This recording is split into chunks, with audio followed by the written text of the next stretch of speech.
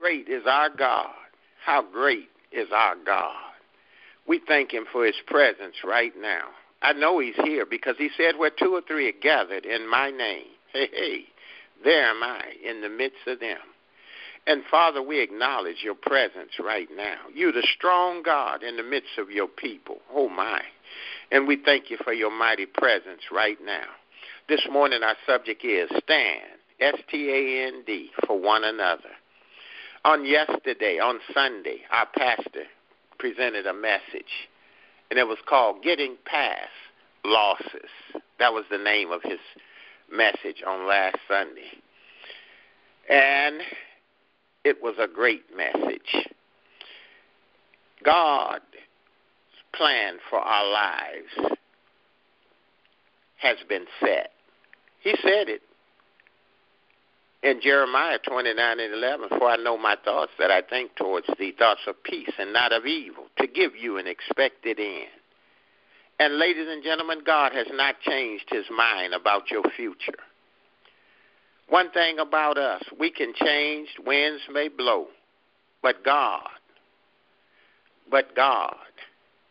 is one. He said God is one way. He changed not. Understanding that life is precious is our responsibility. What we do or don't do is not just limited to affecting us as individuals. It can affect individuals around us, our family, our children, our grandchildren. In John, the 11th chapter, in the 43rd verse and the 41st verse, this is a story of Lazarus. He had died. He had been dead for 4 days, and Jesus came in the midst. You know the story. He came in the midst, and he spoke. He cried with a loud voice, Lazarus, come forth. And he that was bound came forth, bound hand and foot, and grave clothes, and his face was bound with a napkin. And Jesus said unto them, loose him and let him go. That tells me that it's not over until it's over. That tells me that we need to be encouraged concerning the destiny and the dream that God has placed in us. Don't think just because you've transitioned into an older age that God has changed his mind about your plans for your life. No. God has not changed his mind. He is a faithful God.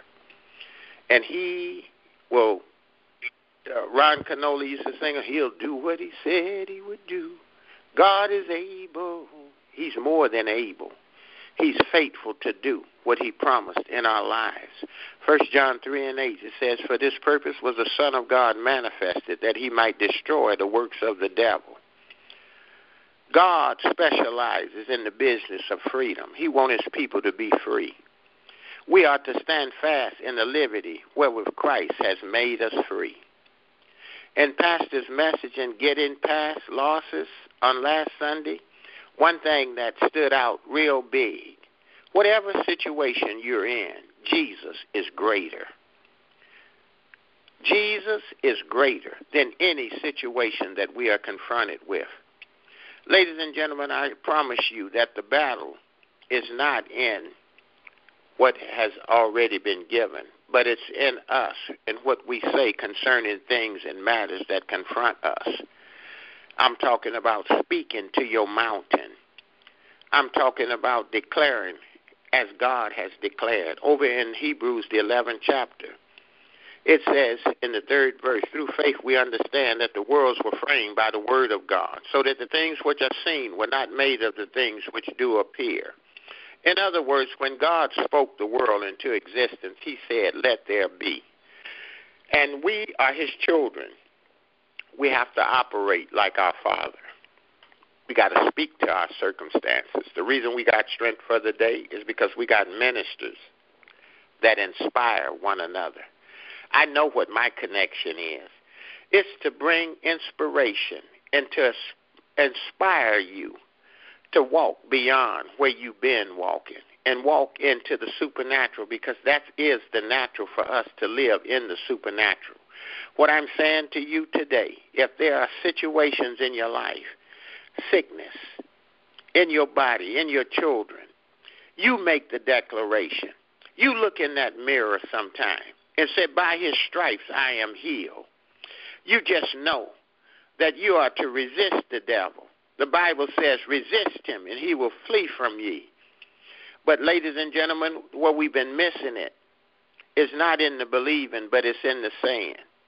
Let the words come out of your mouth concerning things and destiny in your life, things that you want corrected. Speak God's word over those situations. We need to call those things that be not as though they were, because God's truth is greater. God is the truth, the whole truth, and nothing but the truth.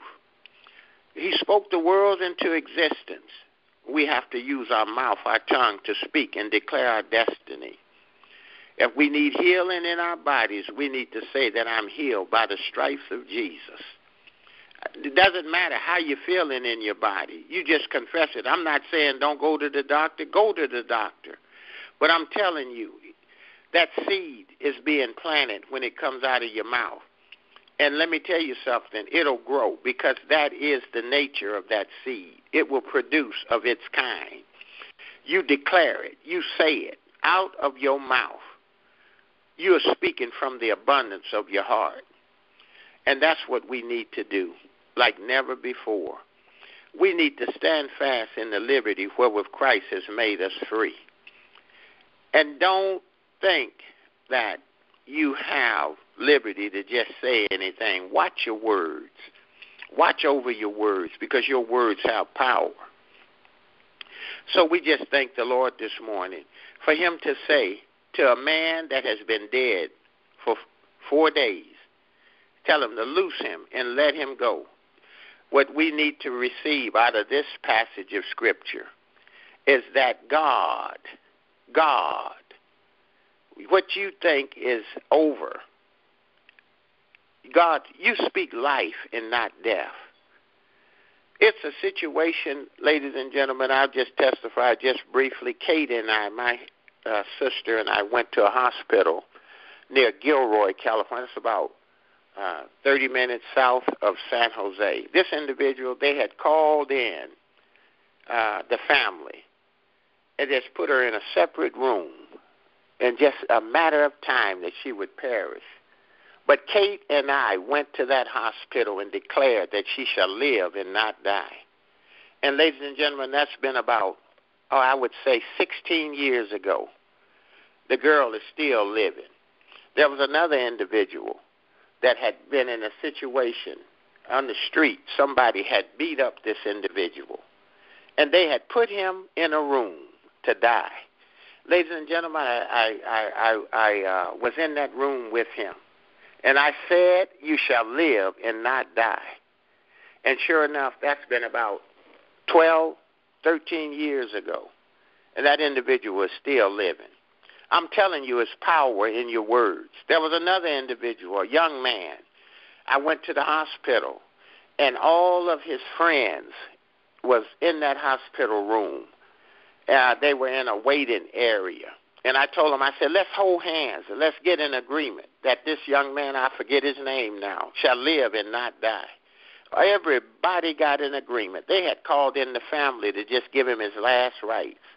But ladies and gentlemen, the Lord healed that boy, raised him up. And I'm telling you that God's power, his miracle working power, we need to just declare it. We need to be about his business, because God is a miracle worker. And that's why we come to Strength for the Day, to be encouraged. And I hope you are. I hope you have been encouraged today. The best is yet to come.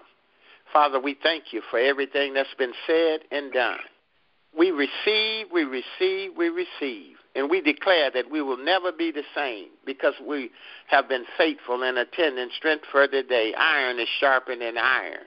We are receiving. We are walking in the miraculous environment of where you would have us to walk. We determined to be here constantly and faithfully. In Jesus' name, amen.